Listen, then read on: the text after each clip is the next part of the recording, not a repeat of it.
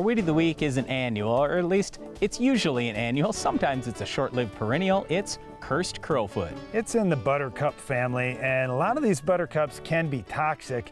This one probably got the name cursed because it's a little more toxic than some of the other buttercups. It's got a sap that's in it, so when you pull it and that plant breaks and that sap gets on your skin, it will cause blisters. It could be even worse, so be careful if you see this weed. Well, you know, Darren, when we were kids on the farm and we had to pull weeds, that's maybe why our dad always told us, wear gloves, boys. You don't want any of that kind of stuff getting on your hands. Well, that's a good idea, especially if you don't know what the weed is, because there are some weeds out there that are toxic, and even this weed, I was thinking, you know, there's probably somebody that thinks this is an edible plant.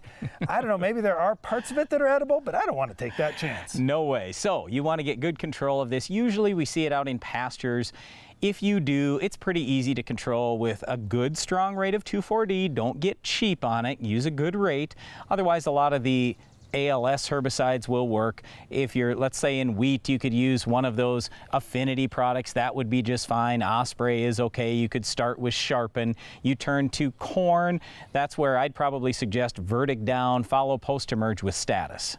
In soybeans, the 3 Pre's will certainly help you. It'll help hold it back a little bit. And then post-emerge, of course, you've got those specific products like the Enlist products, the Extendamax, and those types of dicamba products and so forth. Roundup and Liberty, they're all pretty good on this particular weed. Well, that's all the time we have for our Weed of the Week, Cursed Crowfoot. But there's more Ag PhD to come right after this.